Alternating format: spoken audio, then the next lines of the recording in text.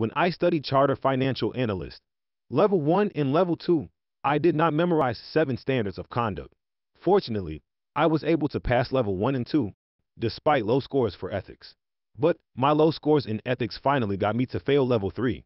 And then, I decided to study ethics adequately. And then I was able to pass Level 3, thanks to improved scores for ethics. When it comes to ethics, should we memorize 7 standards of conduct and 22 substandards? I would say in general, you could improve your ethics scores by memorizing 7 standards of conduct and 22 substandards, because you could see the big picture of ethics by memorizing key principles for ethics.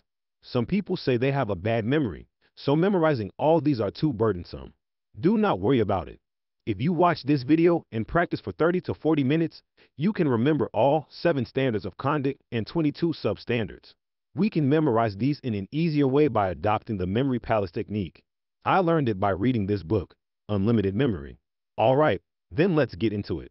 Memory palace is the key to long-term memorization of a large amount of information. Basically, you need to mix your long-term memory, which is your familiar palace, into short-term memory, which is the things you have to remember, to create mid-term memory. This technique is much more effective if you create your narrative. But you can use my narrative because we are going to memorize just less than 30 standards. Suppose you just stated your career as an investment banker.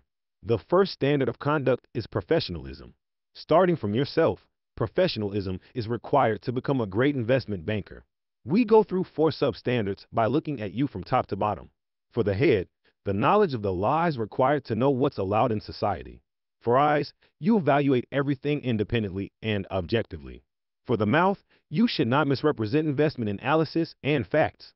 For the hands, you must not engage in any professional conduct.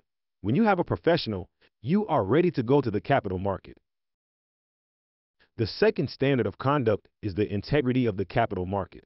On the road to the capital market, you may find material non-public information.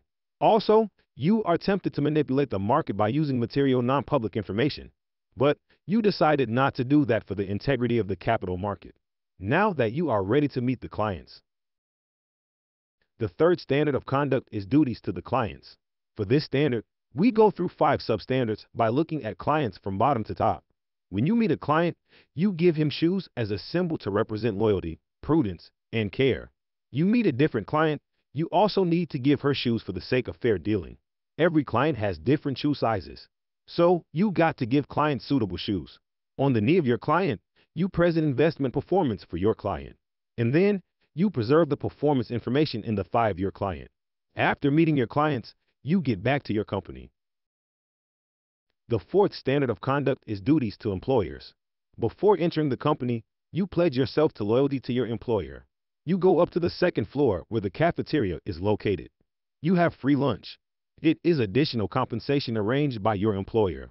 After lunch, you go up to the Sky Lounge where you can supervise the staffs for which you are responsible.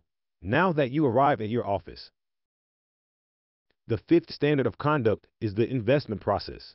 You read many papers and books on the desk to find good investment opportunities on a diligent and reasonable basis. If you find good opportunities, you communicate with your clients by phone and email. And then, you put the relevant documents into your drawer for record retention. You finish your job and get to the metro to go back to your home. The sixth standard of conduct is conflicts of interest. On the electronic display in the metro, numerous conflicts are disclosed. Entering the platform has an order. After clients and employers enter, you can enter the platform due to the priority of the transaction rule. When you get into the platform, you have to pay the referral fees. After entering the platform, you can see a lot of business cards flying around. The seventh standard of conduct is the responsibilities of a chartered financial analyst. Candidate. There is a broadcast on the platform announcing the conduct of participants in Chartered Financial Analyst Institute programs. Lastly, you check out the business card.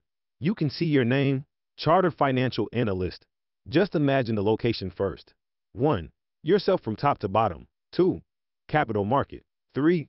Clients from bottom to top. 4. Employer from bottom to top. 5. Your office. 6. Metro station. 7. Metro platform.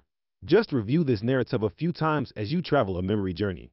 You will remember 7 standards of conduct and 22 substandards without setbacks. That's all. Thanks for watching this video.